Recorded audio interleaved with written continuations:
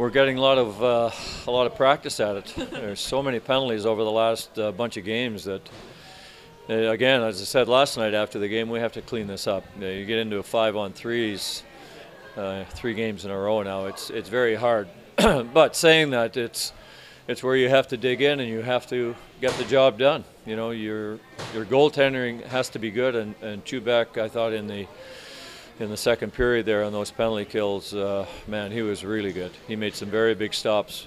Not to take anything away from the guys that were on the ice in front of him, but he's your last line, and he had to make some big stops there, so very good. I counted something like 9 saves. You didn't by chance get a count off the video, did you? No, I haven't looked at anything, no. Assumed as much, didn't know if maybe during the intermission. They're a good team. They got a good power play. Their back end, their one blue line guy's their second leading scorer on the team, and he's got a shot mentality. They just funnel pucks to the net, so they're going to put shots up. But the goalie was good. He was better here tonight. Overall, in a first AHL start and first start, I believe, since like October something, and at any level, you might see some cobwebs, but it didn't look like that tonight. No, it didn't look like it. No, for sure. You don't know. We don't see, or you don't see all the things that he does. Outside of playing the game, he really is dedicated to keeping himself as ready as possible without playing games. He gets out early on the ice. He does all his fundamentals. He's very hard working off the ice. So I'm real happy for him. He's earned that right to play here tonight, and he earned the right for the win. It was a heck of a good first win for him. Can we talk a little bit about the injuries lately? They're kind of adding up and kind of affecting the blue line there. Are you seeing that affect the game at all? 3 breakaways in the first period. That's, as a defenseman, your job is to keep plays in front of you, and we got a couple of young guys there going the wrong way at the wrong time. And thanks, Bruce. Good to see you. Going the wrong way at the wrong time. So that's experience. That's making a decision that we have to get better at.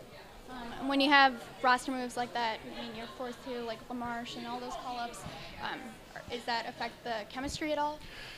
Yeah, it does. You're taking some pretty good players out of the lineup in Bruno Gervais, and Conan's out.